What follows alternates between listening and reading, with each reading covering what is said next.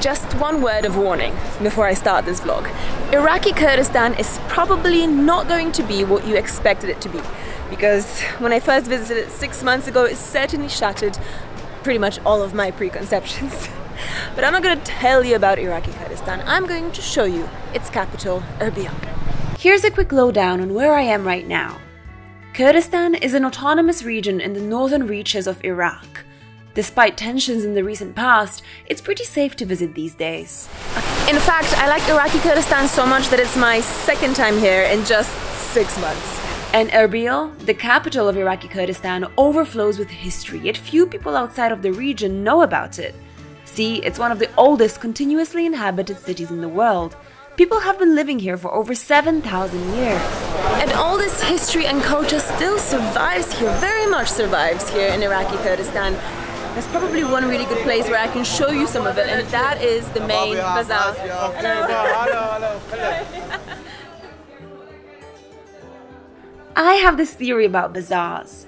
I believe them to be the true and authentic gathering places for people and cultures. Anywhere in the world, the bazaar always seems to be the busiest and liveliest spot in the city, no? And here in Erbil, it's no different. See, on my very first visit to Erbil, I went past this little shop and I bought myself a pretty stunning cap and shawl right here. It's still one of my favorite items, probably one of the coolest things I own. Hi.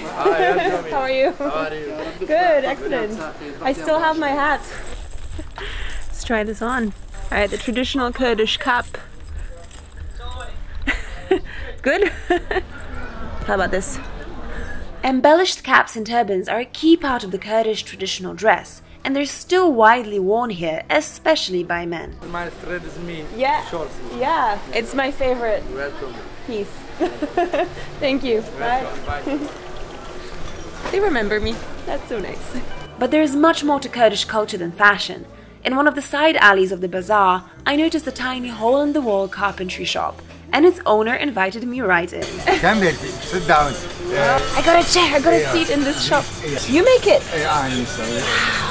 This gentleman here makes all these baby pots. 1 year. This shop is 100 years old. Yes, my father. This. Oh, thank you so much. Oh, okay. This, no.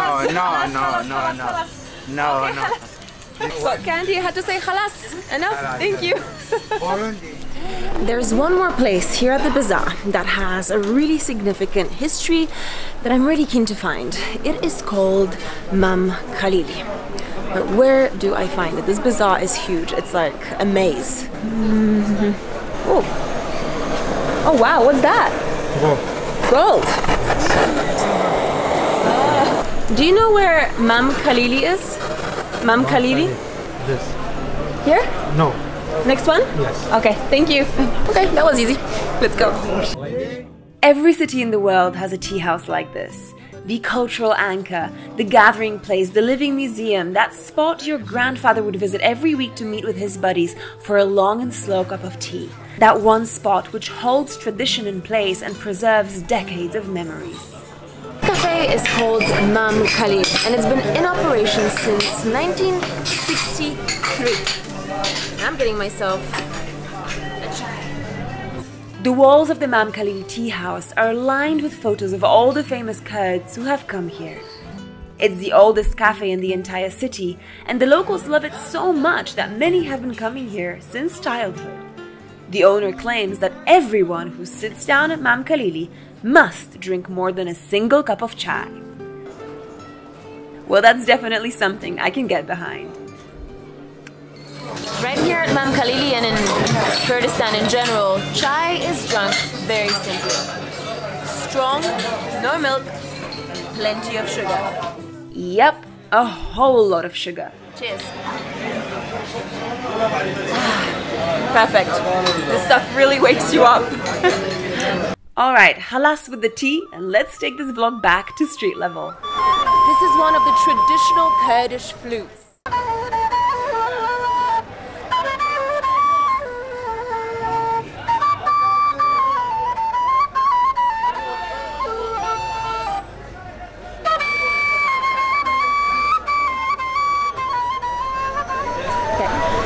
Bakir, Yes. who is telling me about all these traditional Kurdish flutes. Tell me again the name. This one. Nai Bilwe. Bilwe. That's a shimshal balaban. Yes. This is traditional Kurdish music. It's complete Kurdish music. Traditional Kurdish music. Yeah. I'm getting a personal lesson in flute playing from Bakir right here. We also have an audience. Doing a good job. Wow, thank you Bakir. Hello. This is my flute. Oh, it's so beautiful. Thank you so much. Okay. Hello. Spas. Bye. Hello, bye. Thank you. Look at that. What a lovely souvenir from Iraqi Kurdistan. One of the traditional Kurdish flutes, straight from Bakir. He also taught me how to play it, but I think I'll just leave that to him. And while for Bakir the flute is the way to preserve his Kurdish heritage, there's something else I want to show you. And this is something I've seen almost every Kurdish man engage in. There is one little quirk about Iraqi Kurdistan, and you will notice this behavior very, very frequently, and it's related to these. These are prayer beads. Now, a lot of older Kurdish gentlemen, more specifically, can be found playing with these beads the entire time, just fiddling with them, playing with them, just constantly in their hands, and nobody really knows where it comes from because it's not always related to prayer, let's put it that way. Some say that it's related to simply relieving stress. People got so used to playing with these beads that it's become a national hobby. And you can find them in all kinds of patterns and colors and qualities. Some of them are absolutely exquisite in their craftsmanship and will set you back a few $100. Some of them are factory made, others are hand sculpted and painted. But the main thing is that you will find these prayer beads absolutely everywhere in Iraqi Kurdistan. A true national pastime. And towards the end of the day, in the evening, families and friends gather here on the main square of Erbil, drink tea and juice, simply enjoy. Now I think a lot of people don't quite know about this side of Iraq or Kurdistan or Iraqi Kurdistan. In fact, I think a lot of people don't even know that you can come to Iraqi Kurdistan. But this is such an incredible region, right? It's a great region. People are really, really friendly, and I highly recommend that you visit. Oh, Ava! Oh, look, he remembers my name! I was speaking to these gents yesterday. Good morning. Oh, good morning. Good morning, good afternoon, good evening. See, Iraqi Kurdistan, come here and see you in the next vlog. Shortly after filming this vlog, I learned from my local friends that Bakir, the flute maker, passed away in the meantime. I'd like to dedicate this vlog to his memory and to the hearts of all the people preserving Kurdish culture all around the world.